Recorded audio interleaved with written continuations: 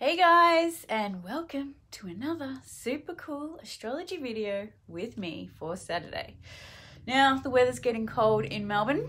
It's absolutely freezing today, but the best part is a couple of days ago Venus moved into Taurus, so we all might be feeling a lot more relaxed now. I know me personally, I don't even want to think. I don't want to think at all. I just want what I like and not to think, and just have what I want given to me, preferably in bed. But anywho, okay, card for today. Now, I just want to say thank you to all the people that messaged me about my recent post that I did. That was really beautiful. I was really dyslexic, or I am dyslexic, so at school I couldn't read or write properly. So when I actually do write something and people really appreciate it, it's really beautiful, you know. And just especially to have people say to me, like, I was crying when I was reading your post, like it meant so much to me. That's how I feel at the moment. And yeah, like it was just really amazing to have so much positive feedback. So yeah, I'm quite happy to keep writing more stuff. I just yeah, I didn't think yeah, people would be interested in that kind of thing.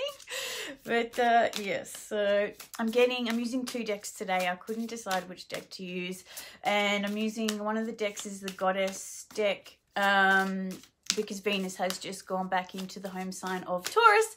So I thought, might be good to work with the Goddess. So, and then these ones are, I think, the Whispering Angel cards. Okay, message for today is Kuan Yin, compassion. Release judgment about yourself and others and focus on love, light, and what's that is within everyone. Sorry, like I said, I'm hugely dyslexic, so reading and writing isn't my thing.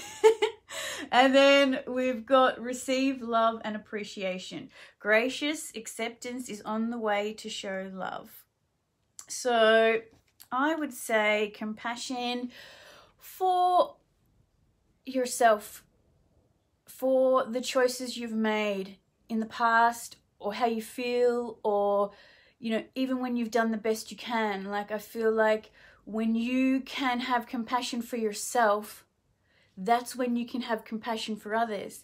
You know, like, everyone is different. Everyone handles things differently. You know, we're all doing the best we can with what we know at, you know, with all the tools we've got. And sometimes we don't always make, you know, the right decision. And I feel like, yeah, like if we can not judge ourselves and have compassion for ourselves, and then we can extend it to other people. And it's something that we're really needing to have at this time, because so much has been stirred up with all the planets in Aries, because everyone's fighting for what they want and who they are and what they need.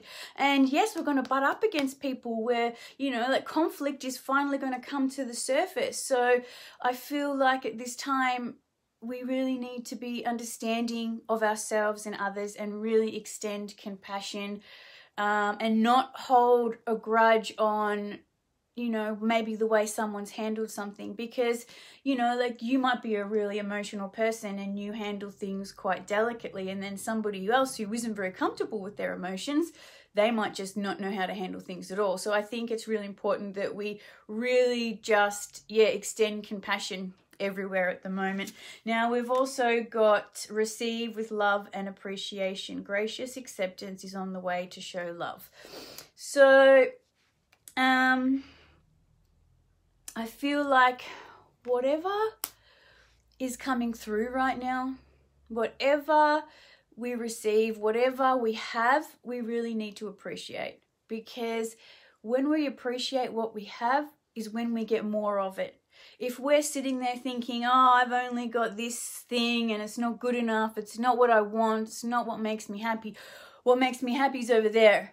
Well, you know what? Like, we live in a law of attraction universe, and if you're not grateful for what you have, you're not going to get what you want. And when you're not grateful for what you have, you actually lose what you have, you know? And then you're stuck thinking, oh my God, I wish I was grateful for that before, and blah, blah, blah. And the cycle goes on and on and on. So I feel like we really need to be in a state of receiving and appreciating.